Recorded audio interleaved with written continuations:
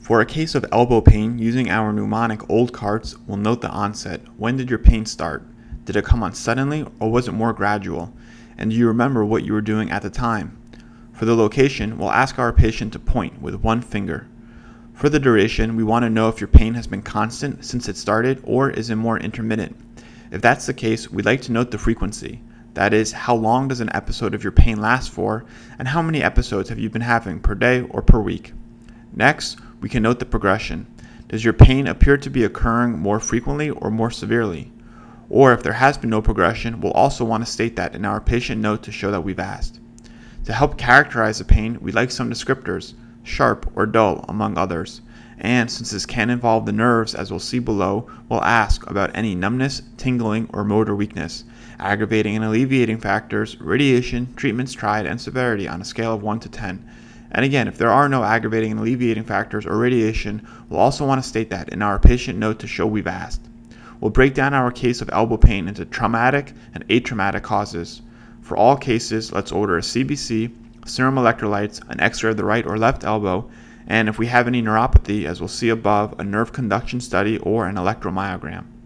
Starting from the left with an elbow dislocation, our supporting points will include elbow pain, an onset that's sudden after a fall or trauma, and it will be aggravated by movements. We'll note, as we'll see coming up, a decreased range of motion in our physical exam.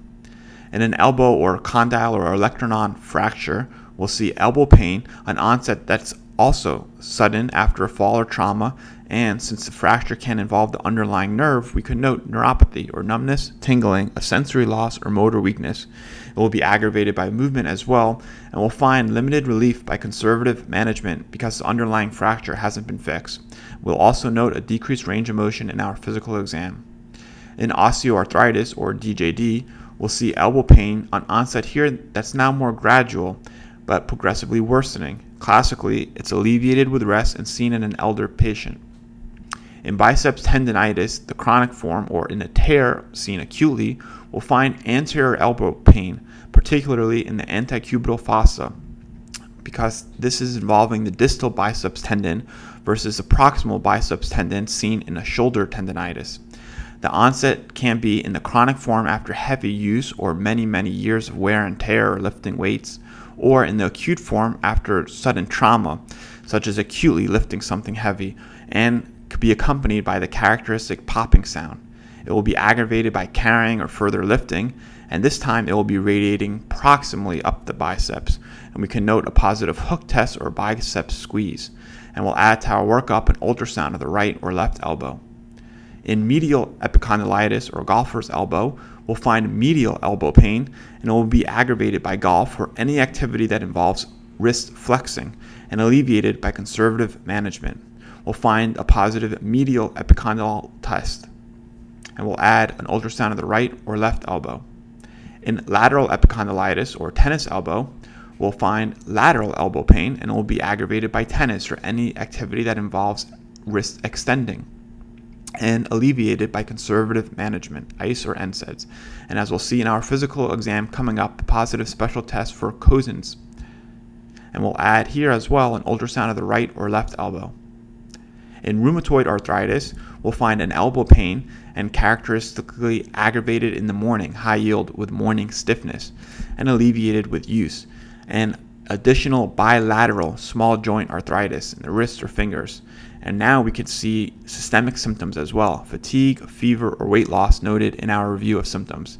We could also note a positive family history, and we'll order ESR-CRP, rheumatoid factor, and anti-CCP antibodies. In systemic lupus erythematosus, we'll find an elbow pain, malar rash, oral ulcers.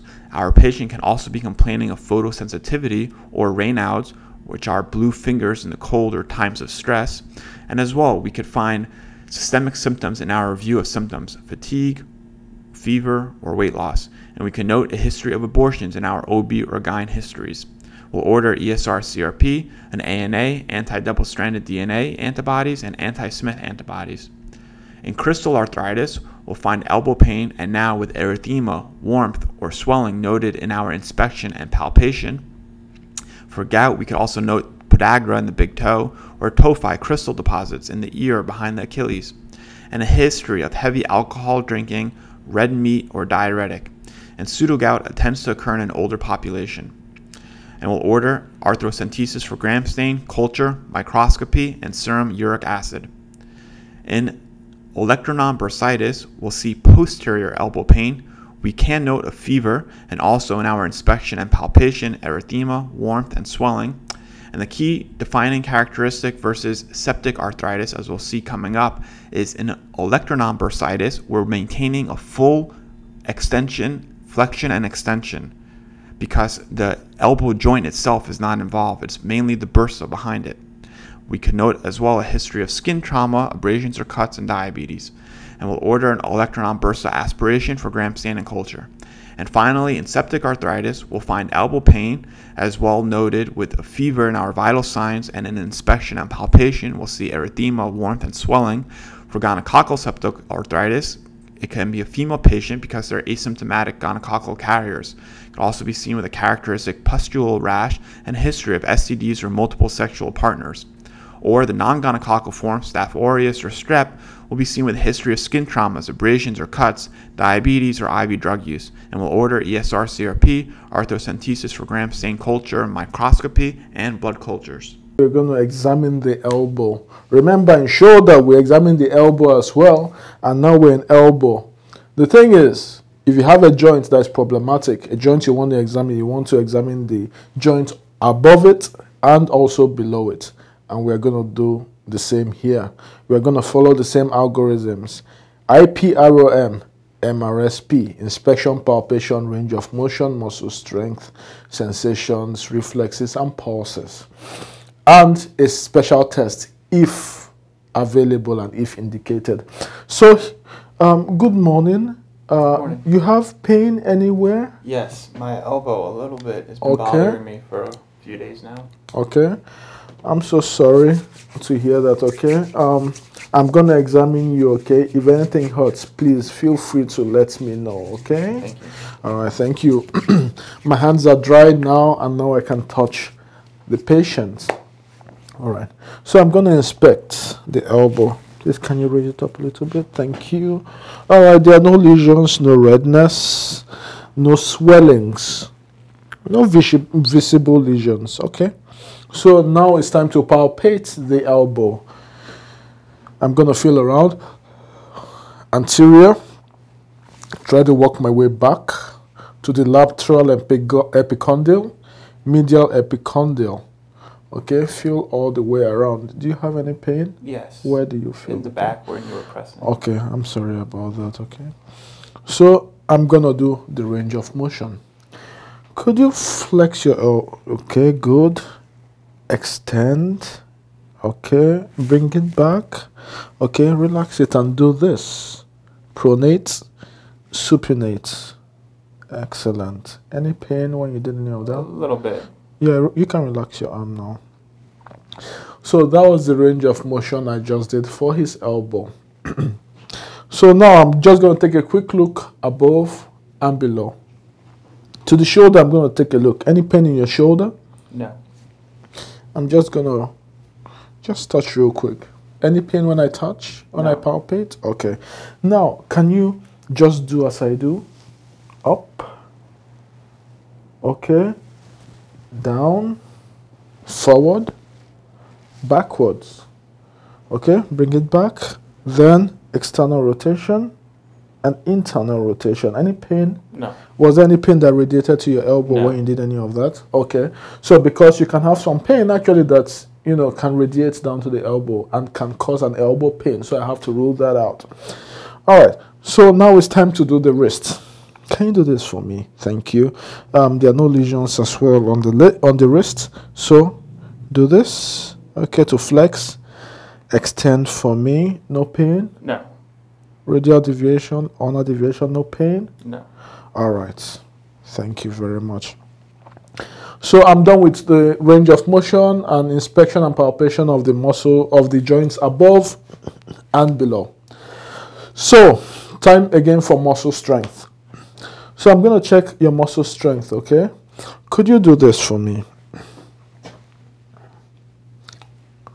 Now pull. All right, excellent. Now, keeping your hands, can you just try to abduct both. Adduct both. Excellent. Do this for me. Push against my resistance. Pull up. All right. Thank you very much. So I've checked the muscle strength of the upper limbs. Okay. Again, because I'm assessing the elbow joint. All right. So now it's time for sensation. I'm going to get out.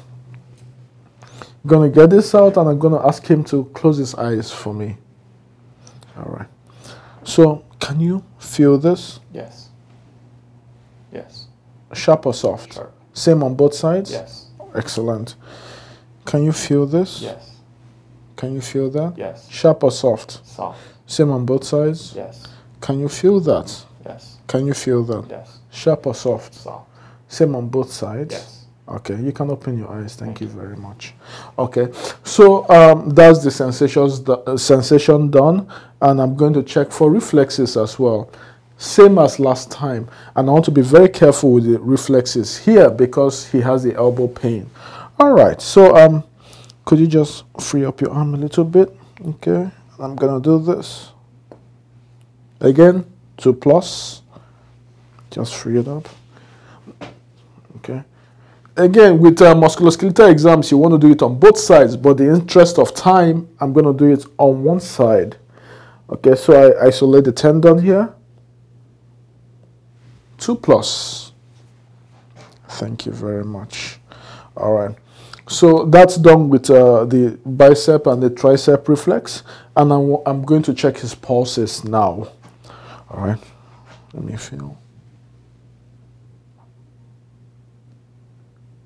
Okay. Those are nice radial pulses, strong, 2+ as well, that I can feel.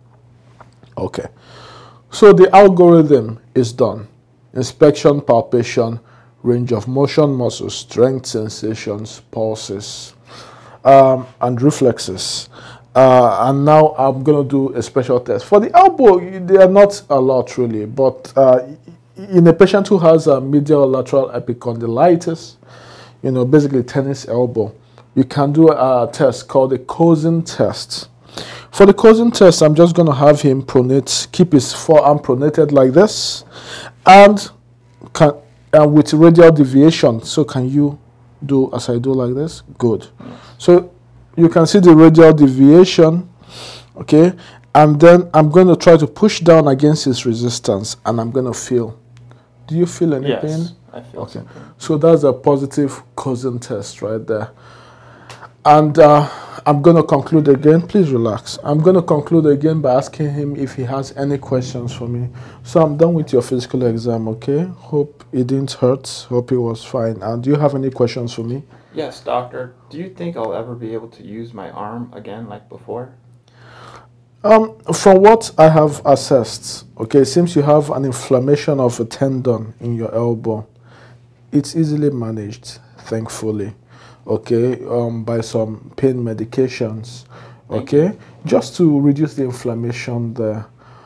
So yes, you'll be able to get full use of your elbow. All you need to do is just take the medications, not for too long, and get some rest of that arm, you know, with some good stretching exercises, okay?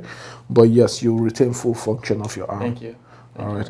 And that ends the elbow physical examination.